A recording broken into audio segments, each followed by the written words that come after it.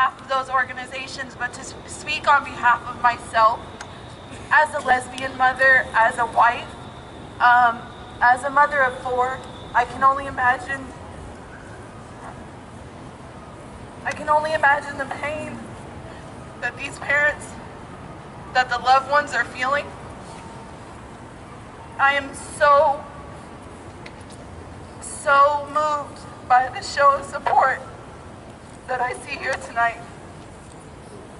I am so moved by the amount of people who were not scared and who came out and did not allow fear or ignorance to stop them from showing their love. Yeah.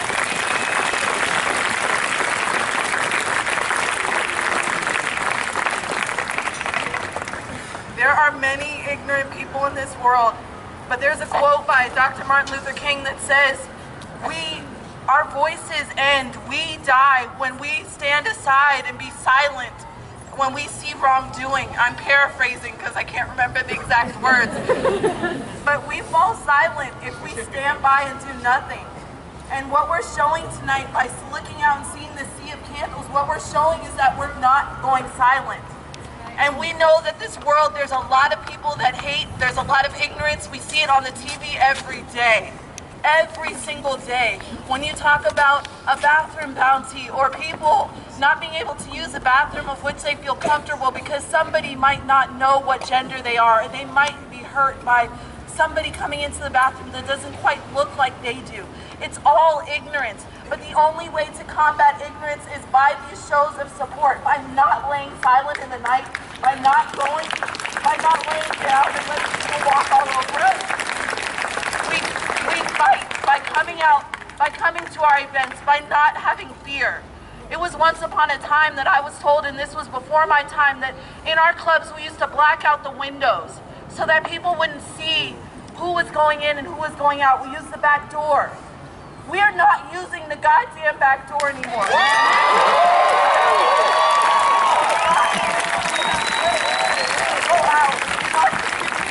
We will no longer have fear. And those who stand against us, they see around the country right now and all today, thousands, millions have come out to show that this will not be tolerated. We will not go silently into the night. No, we won't. We will not. We will stand. We will go to our events. We will support our community. We will come out and show up and hold our lights up high and know that we are proud to be who we are. Thank you.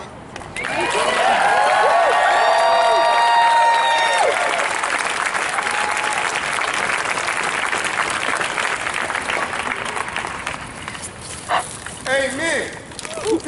So my name is Judy Greenspan. I'm going to give a short statement from Workers' World Party, but I'm also speaking personally. I have been an out lesbian for 46 years. I just did the math. And I have been in a lot of different struggles. And I'm a socialist. I do not like this rotten system.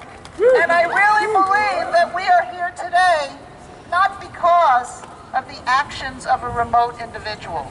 I think that this individual was taught by the system that we live in, and we have to desperately change that system in order to save the lives of our LGBTQ, intersex brothers and sisters and others, and Z's and here's, who have many ways of referring to themselves. When I saw the CNN, I saw MSNBC, I saw Fox, I saw as much coverage as I could, I was sick.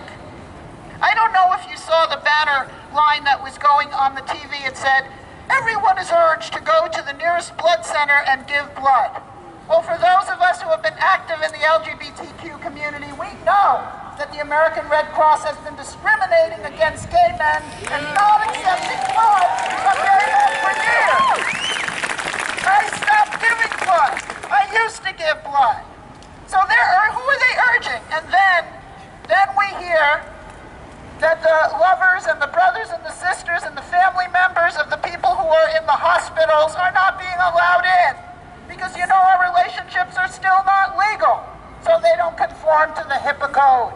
So there's a lot of things, and I don't know if you saw people being carried.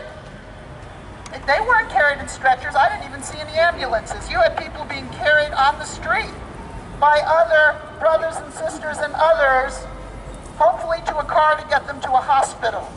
There was a very slow response to what happened in Orlando.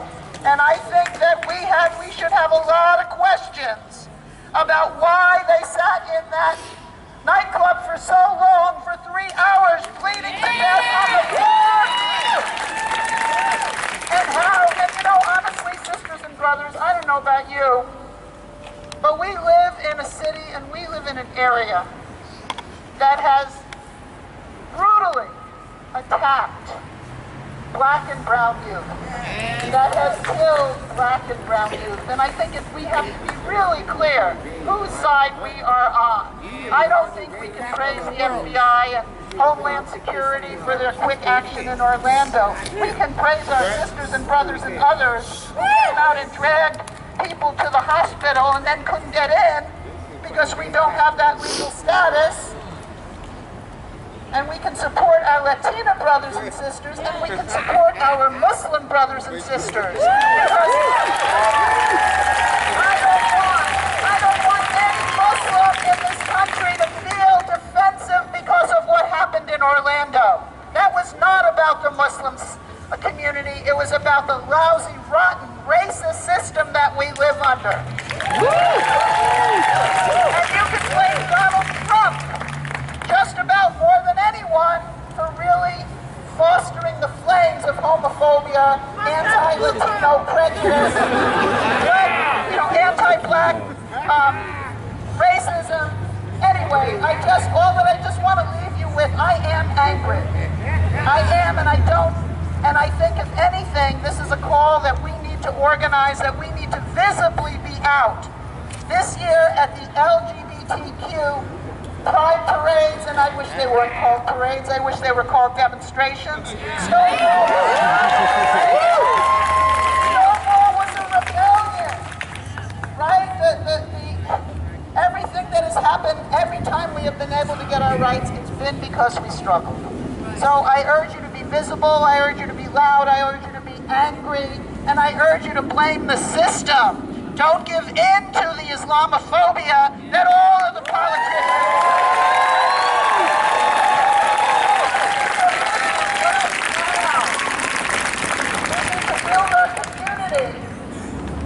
We need to build our community the way it began.